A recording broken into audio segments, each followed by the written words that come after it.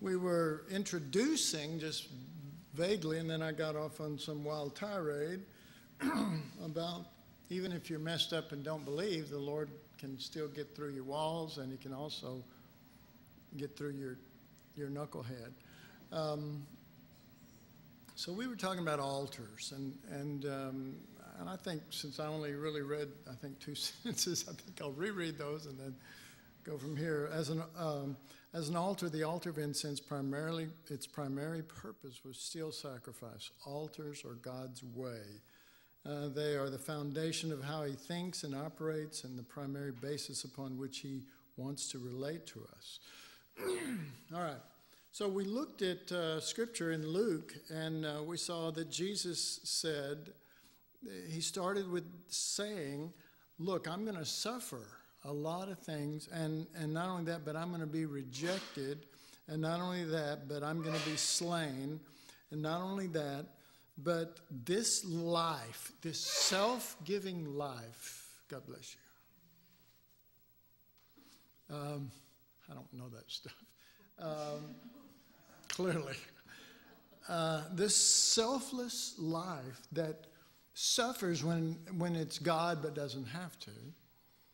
And this selfless life that is God but can take rejection without just mass destroying the whole world.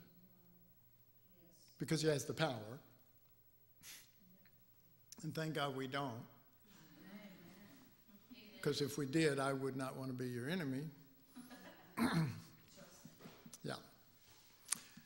So, and so he says that, and then he said, you know, if any man come after me, let him deny himself and take up the cross. And then he says, you know, that trying to save your life doesn't work because I'm into altars. And you're doing the exact opposite of altars. So that if you alter, you save your life, right? You see what I'm saying? If you seek to not alter, be an altar, have an altar, then you lose your life. I thought I was going to lose my life if I went with an altar. Yeah, but this one, remember what we talked about last class, this one shows his hands and everything, and he says, I'm the crucified. What we're supposed to see from that is he yet lives, that it's the only death that life comes out of, so that if we seek to save our life, we lose it, and there's no life out of it. These altars are important. Now, if you don't believe that, read John 20, verse 19 through 28. Anyway, all right. So I want to give you a few more scriptures. 2 Corinthians 4:10. And in the last one, in Luke 9, we saw that he said, take up the cross daily. And so we're seeing the perpetual sacrifice, whether it be the altar of incense or the brazen altar. Here in 2 Corinthians 4, starting with verse 10, always bearing about in the body the dying of the Lord Jesus. Okay, so how often do you do that? When a crisis happens? No. When no. Because then it's not a perpetual sacrifice. It's not a perpetual altar. See? So how do you say, well, how do I just constantly do that? It's by Christ in you. It's by the Lamb is that altar. He's the self-giving one. See? And he's the true one that gives himself. And we're only bearing about in our body the dying, ing, ongoing, perpetual. And when the Spirit of God enlightens this Old Testament tabernacle and the Old Testament temple with what Jesus said and what Paul said, we began to see the fulfillment of what God always wanted. In Hebrews, he said, well, if the people in the Old Testament didn't do what God said, and da-da-da-da, but this happened, how much greater da-da-da-da will we receive? Well, you know, while it is true, remember that Jesus still does come through walls. And remember that when he showed up for Thomas, he said the same thing he said to the other disciples, peace be unto you. And he said, okay, let's do this. Whatever you need that will bring you into the reality of Christ crucified, I am here for you to help you come to that. But only by my life that is self-giving unto death, meaning Christ crucified showing up. Then came Jesus, and everything changed. Hallelujah. All right. That the life also of Jesus might be made manifest in our body. For we which live are always delivered unto death for Jesus' sake. Well, see, all this stuff that I'm reading doesn't sound so tasty unless you see that it constantly brings forth his life as the way, the truth, and the life. It brings forth life.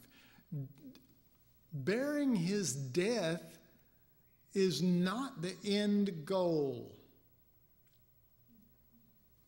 We do it so that his life may come forth. And in fact, these scriptures will say that, the rest of the verse and then on. For Jesus' sake, that the life also of Jesus may be made manifest in our mortal flesh. And so then death worketh in us, but life in you. And so the goal is life. Death worketh in us. First he said that the life also of Jesus may be made manifest in our mortal body. So then death worketh in us, but life in you. And the goal is always life. But you have to remember now, the life is the self-giving one. Okay? But it's perpetual. It's a perpetual altar. It's a perpetual sacrifice. He is. He is. All right. So still in 2 Corinthians, a few chapters over, 2 Corinthians 6, verse 9 and 10. Paul speaking here. As unknown and yet well known, as dying, D-I-N-G, as dying, ongoing, perpetual, as dying, and behold, we live. Do you see that? How do you still live? How come we can't destroy you? I mean, they crucified Jesus, and yet he lives. And they Rome doesn't exist anymore. But Jesus does. And all that has been thrown at Jesus, and here's why. Here's why. Because he's God, and bless God, his son and his message nobody's going to take down. Oh, come on. Get off of it, you earthly thinker. It still goes on because whether by life or by death, he is going to be manifested. He's going to be glorified. It doesn't matter to him. It doesn't. You set him on a throne and he goes, I'm a slain lamb. You hang him on an altar and he says, I'm the Lamb of God.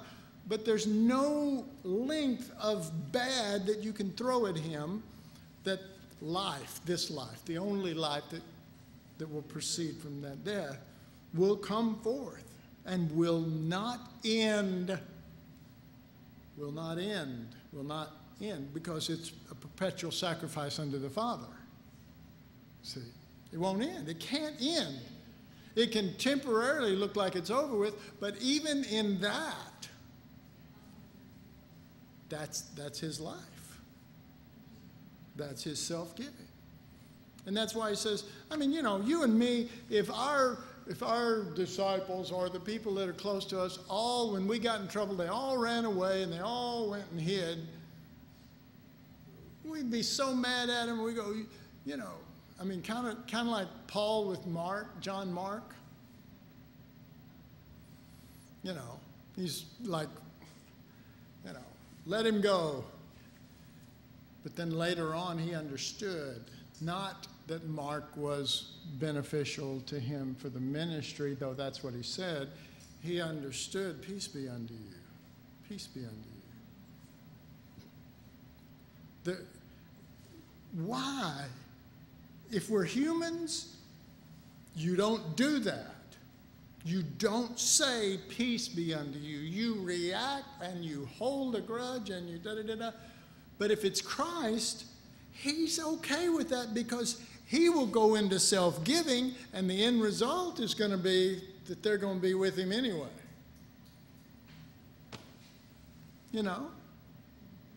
And even with Judas, he didn't say, you dirty rat, you scumbag, you scum-sucking pig, you are going to burn in hell forever, but okay, let him take me. He didn't go into any of that.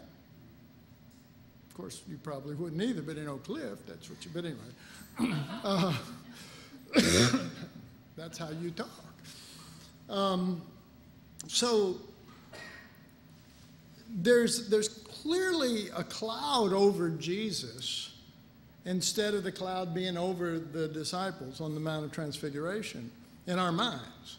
There's a cloud over being able to see through to the way his life really is without applying what's expected of his life, because it's not expected, it's for sure, because it's his nature.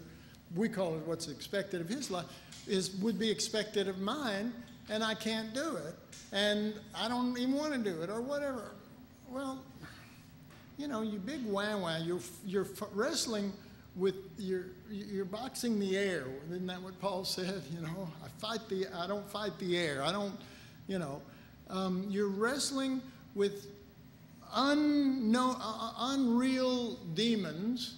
You're fighting with unsubstantiated truths because they don't apply to you in that way.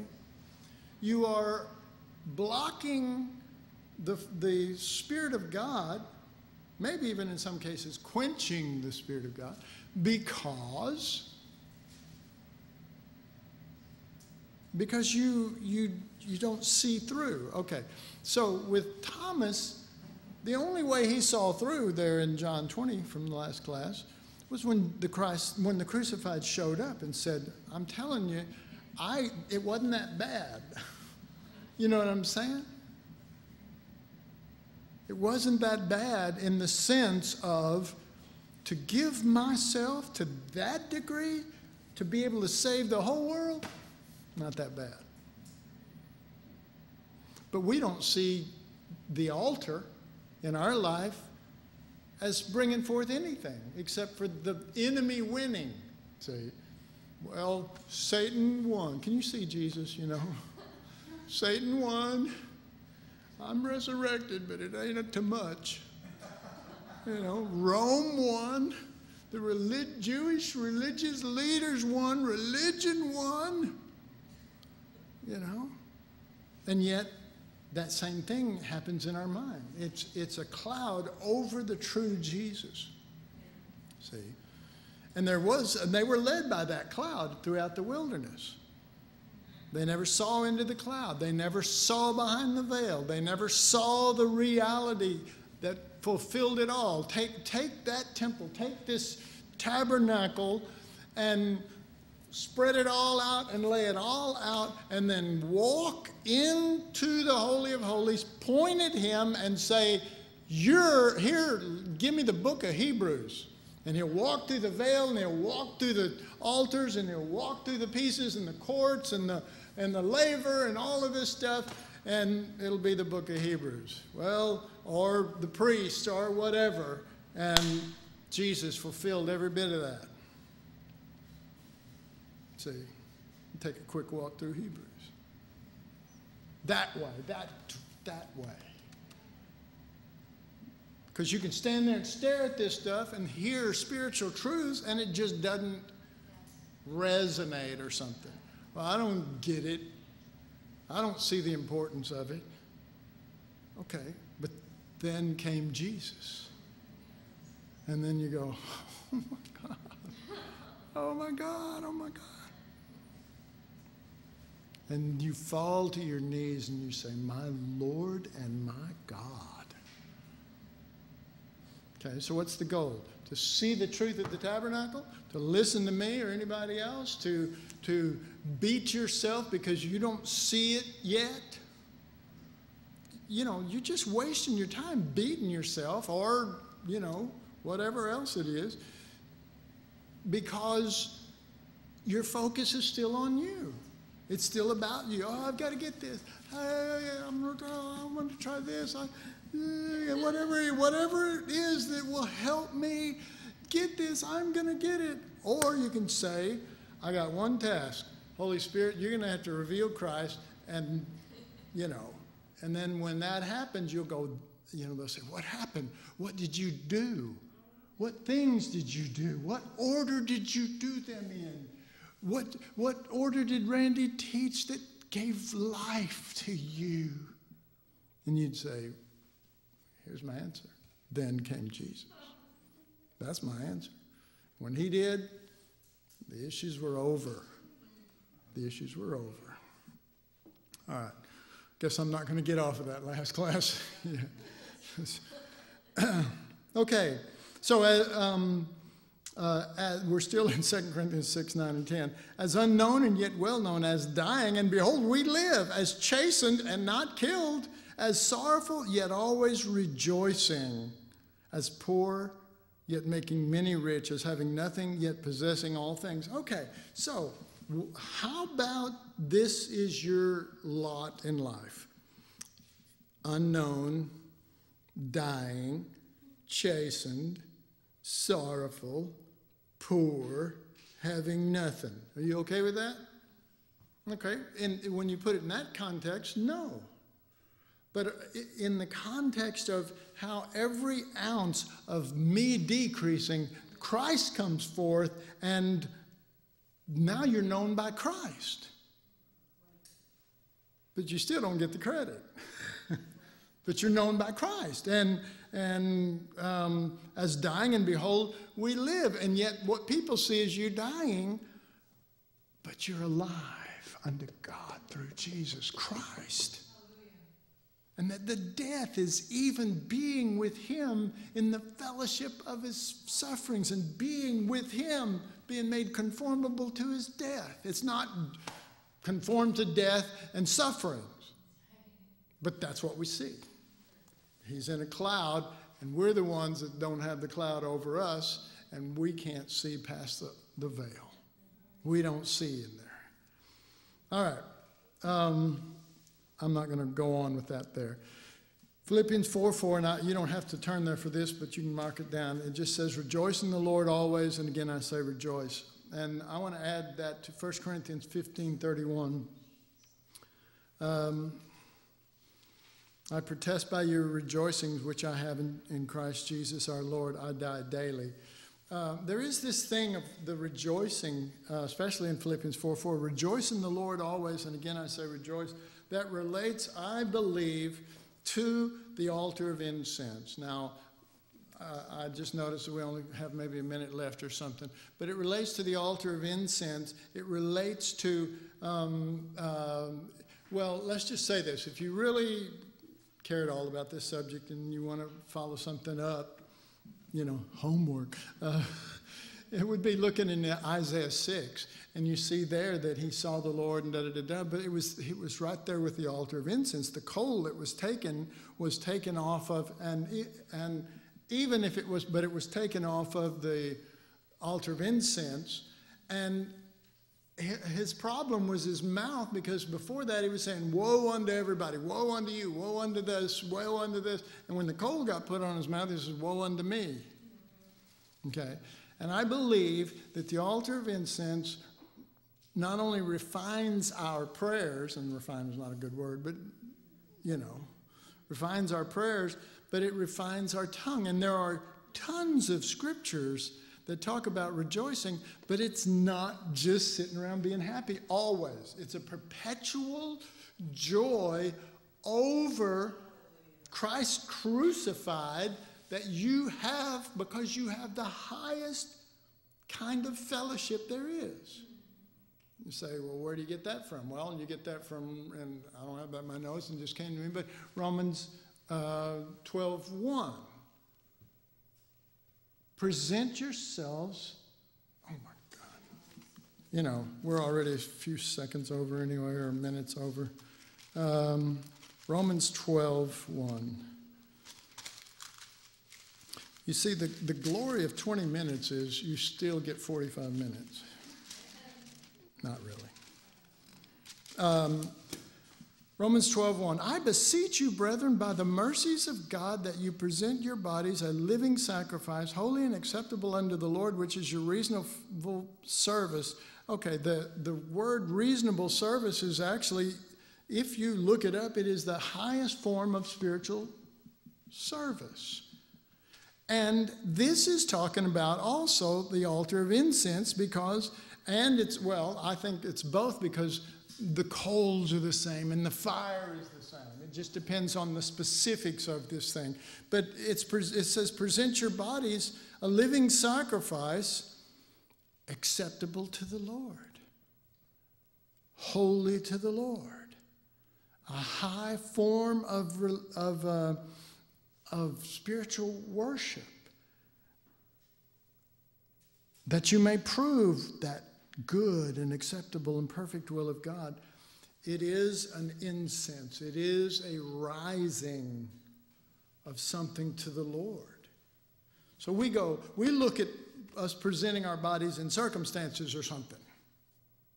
I'll volunteer for that, or I'll do it. You see what I'm saying? That's where our mind is still here. It's still us. We focus on that. But when we're doing it by Christ, there is an incense, there's a beauty, there's an acceptableness unto the Lord. It's the tabernacle, it's the temple. We're the temple of God. And the fulfillment of these things are going up. Now, here's the deal. If you don't get it, or you don't believe it, just keep your little mind in John 20.